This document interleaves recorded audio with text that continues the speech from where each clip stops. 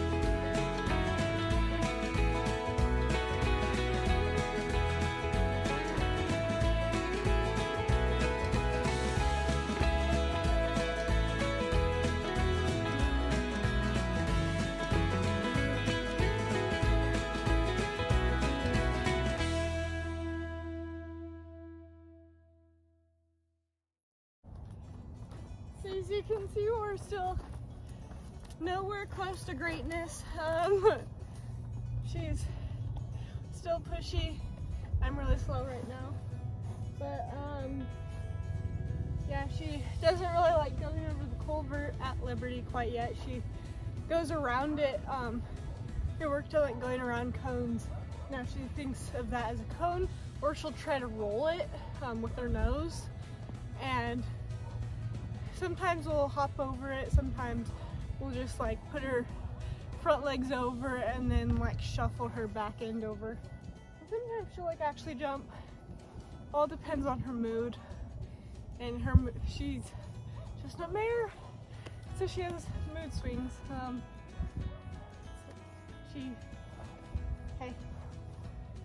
But she's kind of pushy.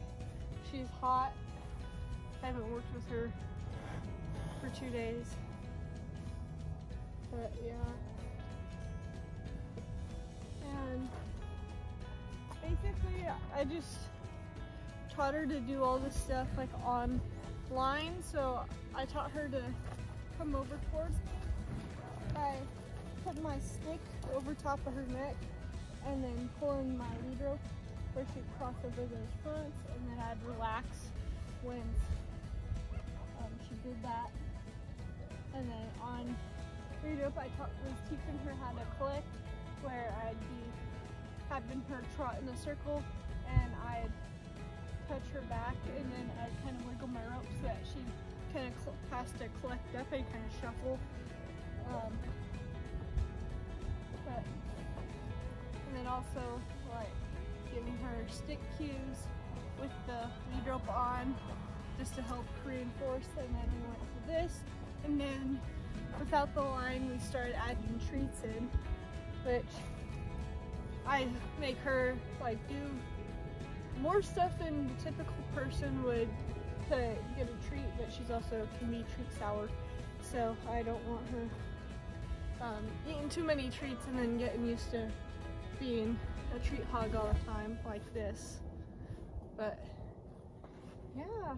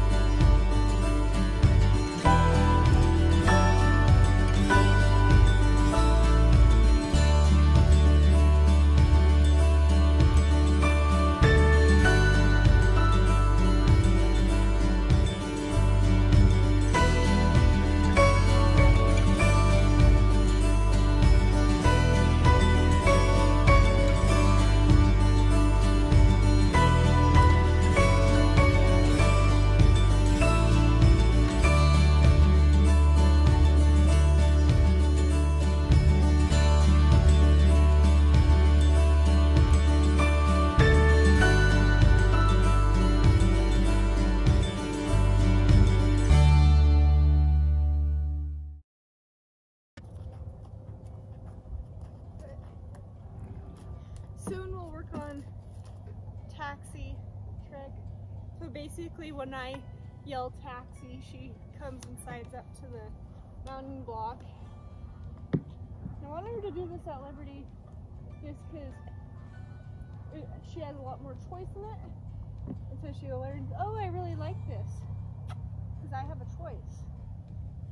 Like, not that I don't give her choice, this just gives more choices.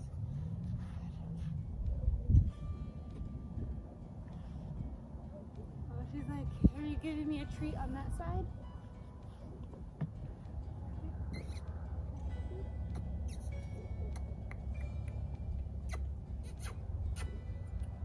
Like, whoa. There. This is about where I want her for that taxi trick. We'll start working on that. I just asked her to step up right now. I'm not like giving her the taxi cue yet.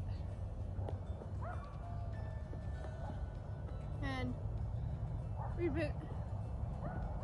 so we got her back and everything, had a chiropractor come out and got her all straightened up because she was messed up here and she had a little bit of mess up in her withers, and I think it was just she was playing in the pasture and fell or something, because that's the only thing that would have made sense. So I haven't put a saddle on her since that, just because I didn't want to mess that up at all if she were to buck or anything.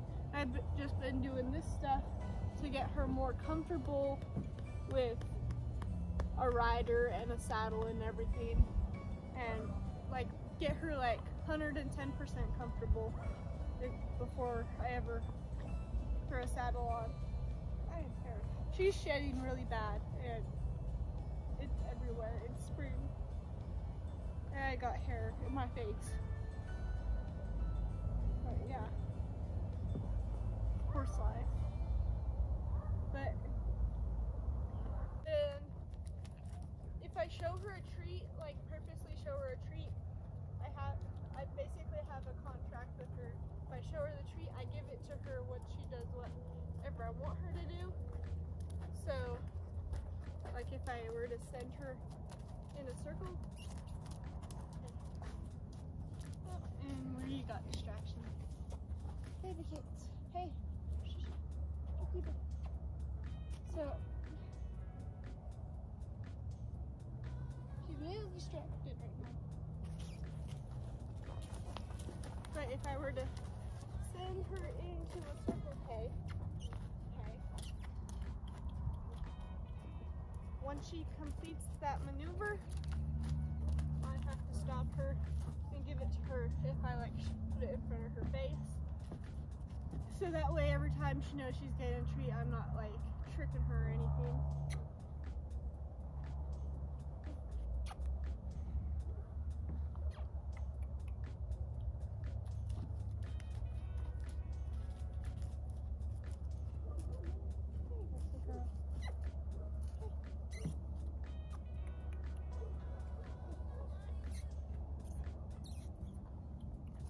Whoa, good. But yeah.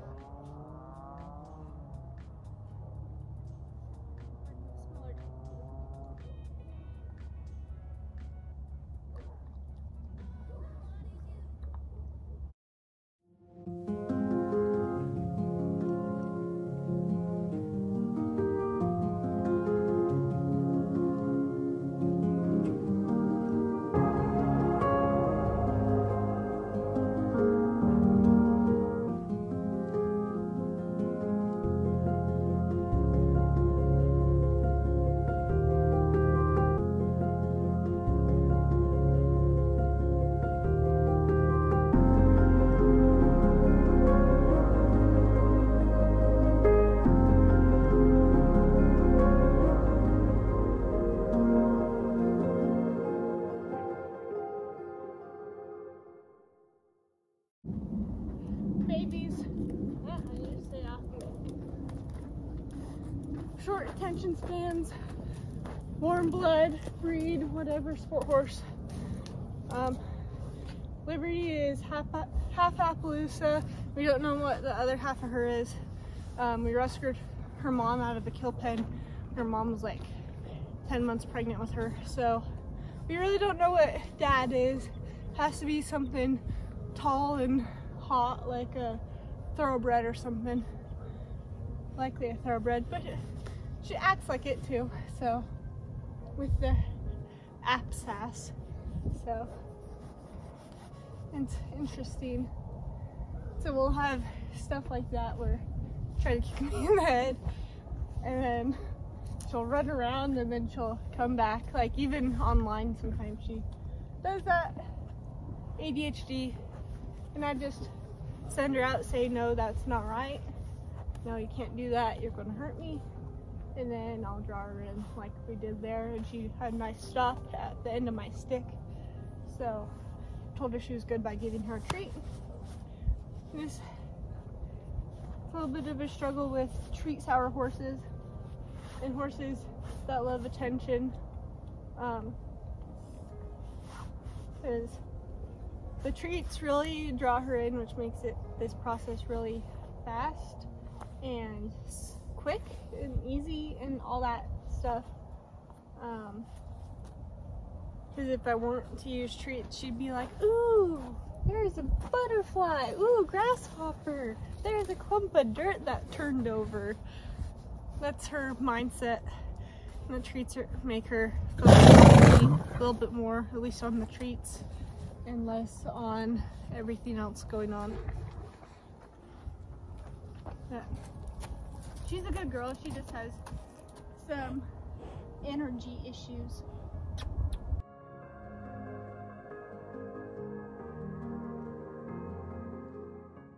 But for those of you who don't know, Liberty's a 4-year-old, and we raised her. So I started her as a 3-year-old, gave her a long time off just to grow up, and then she came back with bucking issues. Like, she never bucked before. She had stuff all over her since she was tiny. Of course, like nothing heavy or anything, but like a bareback pad and tarps and everything on her back. And then I started her as a 3-year-old and put about 15 or 20 rides on her, and then gave her a break while I had Chester and a client horse, and then come back this early spring. I guess it is early spring, so late winter, I guess. And she bucks like stupid and everything. And so we've done a lot of troubleshooting with that. Decided just to take it a little bit slower with her. She's the only warm blood type horse that I've trained, so she's kind of thrown me for a curveball with that.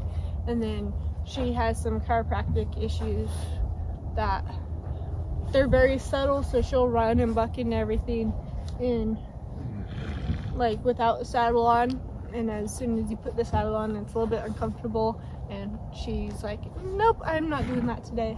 So been working on getting her feeling a little bit better, and just working on groundwork and teaching her tricks. I'm currently attempting to teach her how to lay down, which is really hard because she has ADHD, but basically I'm doing it like Sam Van Fleet and tapping the belly until they put their head down a little bit and then releasing, and eventually that'll turn into, oh, thinking down and then thinking about laying down and then actually laying down. But she's a really fun horse. She's difficult, to say the least, but she's really fun. She's a good horse to learn from, hey, because she is extroverted. She's actually like the only extroverted horse I've trained too. I like the introverted horses, like Koda. Chester's kind of an extrovert. I think he's more of an introvert with super high play drive. But yeah, she is people, people, people. I love you. I am a people's type of horse. So she loves crowds, definitely. She'd be a good, if she didn't like have as much reactions when she spooks, because she does do stupid baby spooking stuff. But if she didn't do that, she'd be a good parade horse or crowd horse, just because she loves people. But yeah, she might be a little cowy too. She's never experienced cows of any sort, but she's super interested in everything that moves, so she has the potential. Or she might just spook at them and be like, I'm done. But who knows until I get her to where I can put her on cows.